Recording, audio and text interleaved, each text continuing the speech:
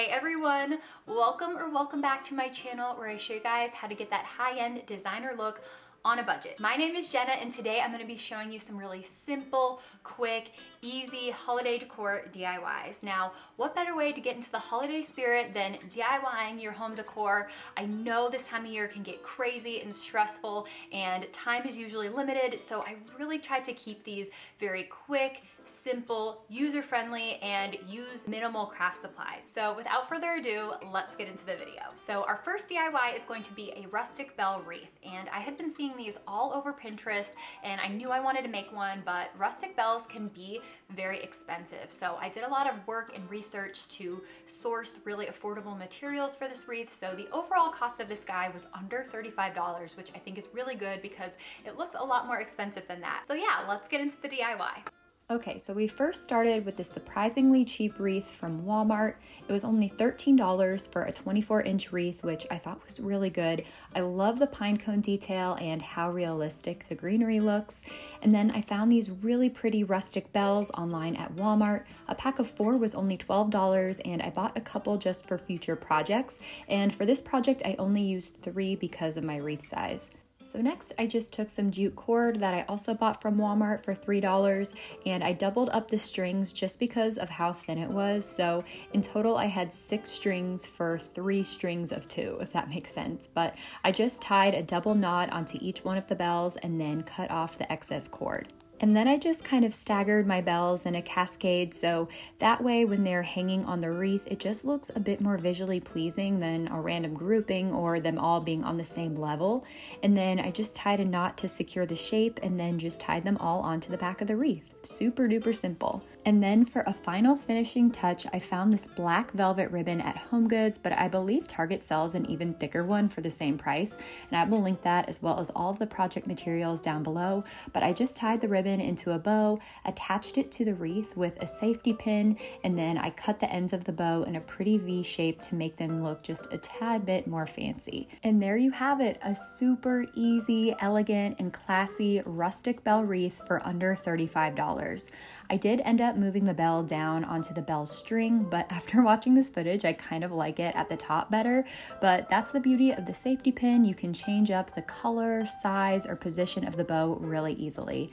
I also like this wreath so much, I decided to display it on top of my kitchen cabinets as a focal point because I just love the minimal elegance it brings to my space and that I'm able to look at it all the time. Okay, so for this next DIY, I really wanted to incorporate moss somehow into my Christmas decor. I just think that it's a very expensive looking material. I see it a lot used in restoration hardware, Pottery Barn, Ballard designs, so I figured it'd be kind of a fun thing to do a DIY with, and it's a very organic, natural material and really helps bring the outdoors inside, which is something I really tried to do in my home decor. So I came up with this idea of moss Christmas trees. They're very simple, very minimalistic, and they're so easy and cheap. So without further ado, let's get into project number 2. Okay, so to start, I just took a piece of poster board that I got from the dollar store and I marked out a half circle using a pen and some string. I then cut it out and rolled it into a cone shape, and I just used some packaging tape to secure it, and that's really it. I did have a little bit of a gap on the top of the cone and it bothered me, so I tried to make another mini cone to fit into that gap and just make the top of the cone a bit more pointy, I guess. But I will say that later into the project, the mini cone fell out and I didn't really need it because the moss was going to cover it up anyway.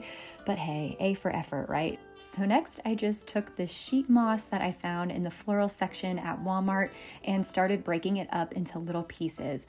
I found that the moss went a lot further if you broke it up into tiny little chunks. So then I just took my hot glue gun and started applying the moss. I also found that if you really press on the moss while you're applying it, there's less shedding and bald spots. So I just gave the bottom a little trim so that it could stand up once we did the bottom layer, and I kept going on the rest of the cone.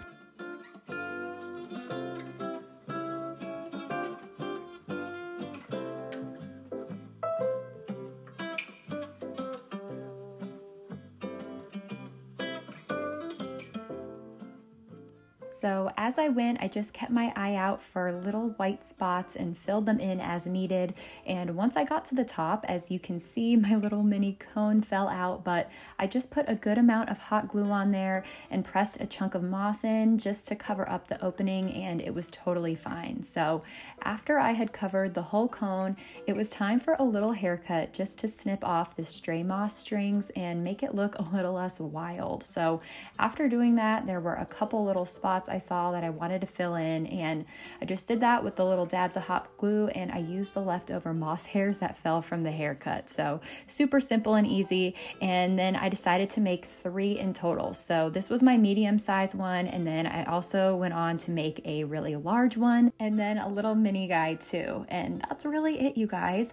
I just wanted to display these on my console table in a little candle tray with some pretty marble string lights, but you could totally use these displayed across a mantle, stacked on top of some books on a coffee table, or you can even just make a bunch of them for a really pretty centerpiece on a dining table. So I just love how simple but still festive these are, and they can easily blend into any decor style you might have going on in your home. Okay, so for this next project, I really thought it'd be fun if I could pull off a faux ceramic ornament. And I've done some faux ceramic napkin holders way back when, and I figured I could kind of try to do the same thing with an ornament. I just love the look of ceramics. I tried to incorporate them throughout my home just because I feel like they give that really organic, handmade look to your space. So I thought it'd be fun if I could try some ornaments that were ceramic. So yeah, let's get into project number 3 and show you guys how I did it.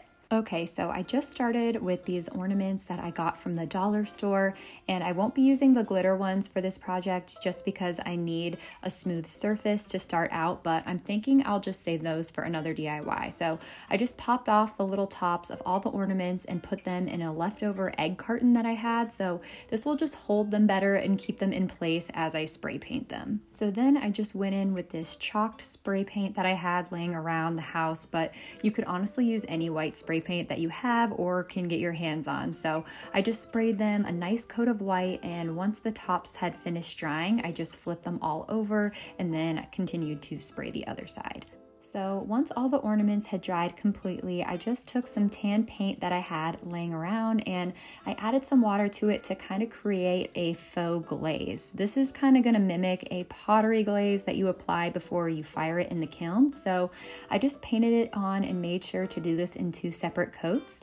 The first coat being a little more thin and light, and then the second one being a little bit more pigmented, just so it resembles that kind of glazed, faded watercolor effect. And while I liked the tan, I really wanted to do a pretty gray blue. So I just mixed these 2 apple bottom paints that I found at Walmart. And I also found that I liked a lot more gray than blue. So I just used gray for the base and then subtly tinted it with the blue. So for this one, instead of creating a full-on watery paint mixture, I decided to just dip my paintbrush in water as needed.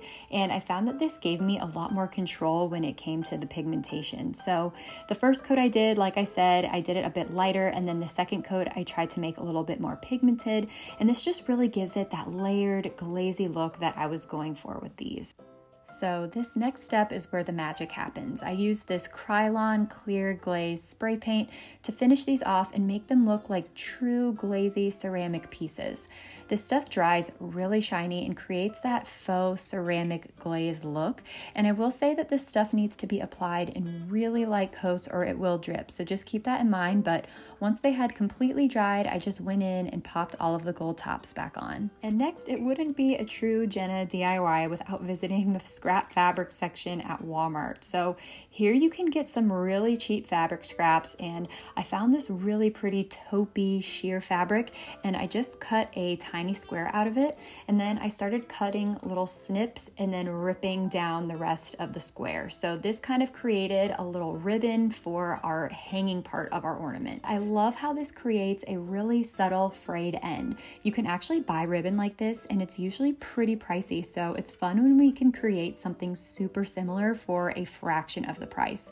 And this was only using a really tiny piece out of the entire scrap fabric that I had, so one scrap piece can make a ton of ribbon. And I just tied these on in a little double knot onto our ornaments using a toothpick to help me feed it through the hole, and that is it, you guys.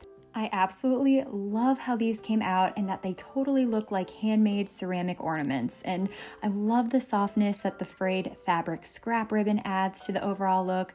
I think that these would look beautiful in any color, honestly, so you can customize it to your personal holiday color scheme. You can also make just a couple of these to give as gifts, or you can go crazy and make them for your entire Christmas tree. All right, you guys, so that about wraps up this video. I hope that you enjoyed. Definitely let me know in the comments if you are planning to do any of these, or maybe you've done some DIYs in your home, and let me know what you've done. Thank you guys again so much for watching. I appreciate you all so, so much, and I hope that you have a happy holiday season, and I will see you all in my next video. Bye!